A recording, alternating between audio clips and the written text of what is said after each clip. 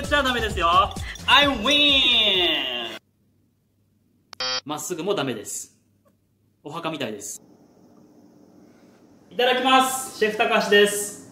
今日はお箸について3つのことを紹介していきます。まず1つ目はお箸の持ち方、2つ目はお箸のマナー、3つ目はお箸の12の使い方、最後にですね、お箸のゲームを紹介していきたいと思います。それでは行きましょう。 There are many kinds of chopsticks in my house. Japanese people use chopsticks depending on the situation. There are many shapes: flat, square, round.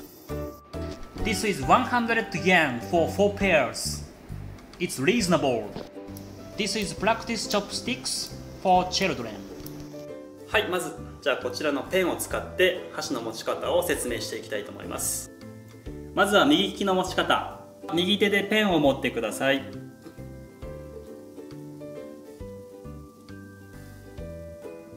箸に持ち替えてみてみましょう。このペンを抜いてこのまま箸ですね。それで箸の持つ位置なんですが、ここの掴んでる位置を箸の3分の1ぐらいの場所に持つようにしてください。続いてもう一つの箸を中指と薬指の間から入れて親指の下に通すように箸を入れてください。こんな感じです。上の箸を持つのは親指、人差し指、中指の3本指です。動かしているのは人差し指と中指、親指は支えているだけです。練習するときは箸の先を合わせて音が鳴るようにしてください。このようにお箸をクロスしてはいけません。続いて左利きの箸の持ち方を紹介していきます。で、箸に持ち替えます。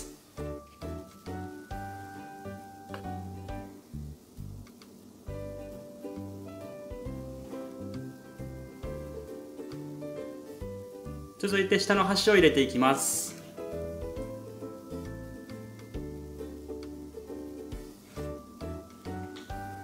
箸の先を揃えて下の箸は固定、上の箸のみ動かしていきます。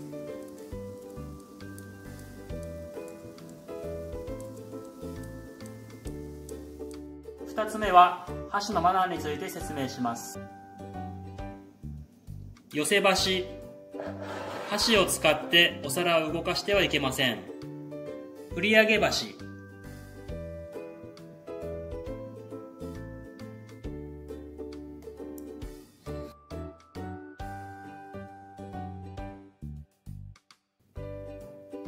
まっすぐもダメです。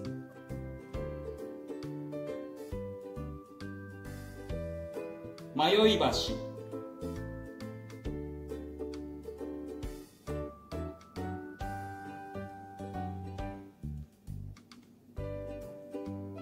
拾い箸、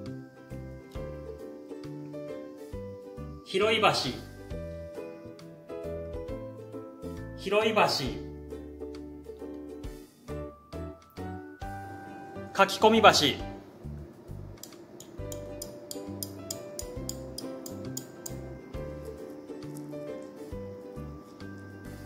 差し箸、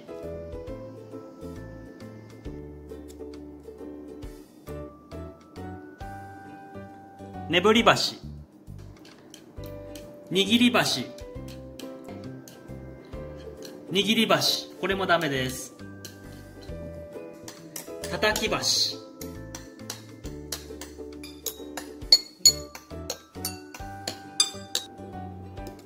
ちぎり箸、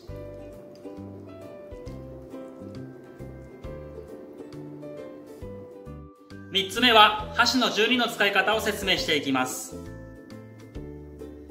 つまむ、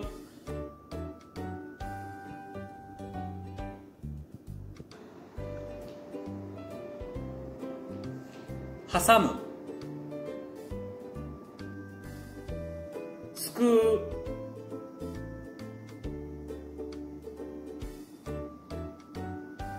裂く、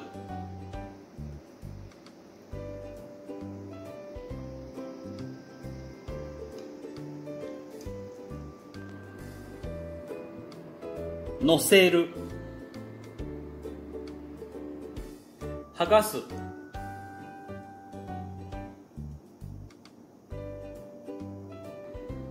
ほぐす、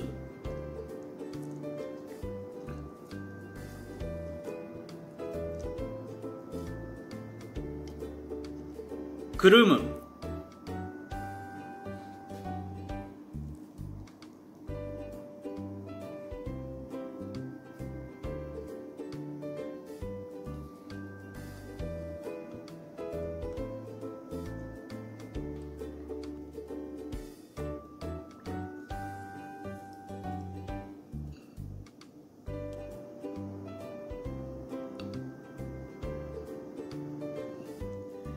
運ぶ、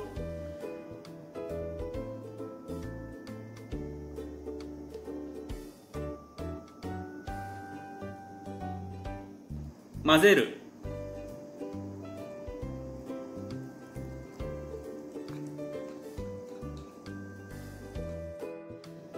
最後に箸でできる簡単なゲームを紹介していきます。小豆、その他何の豆でも大丈夫です。20粒ずつ用意してください。こちらの豆のお皿からこちらのお皿に移動していきます。先に全部移動できた方が勝ちです。勝った方がランチをおごってもらいます。やりますよ。いきます。レディーゴー。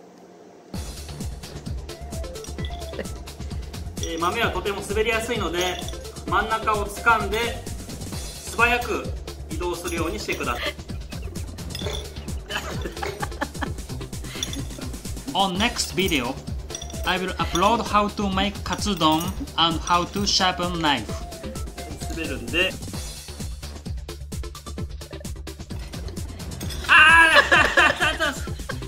滑っちゃダメですよ。滑っちゃダメですよ。ちょっとやめてください。ちょっとそれ違う、それちょっと自分のやつやってくださいよ、ちゃんと。If you have another dish you would like to see next, please write in the comments. 皆さんありがとうございました。ごきげんよう。優勝！I win!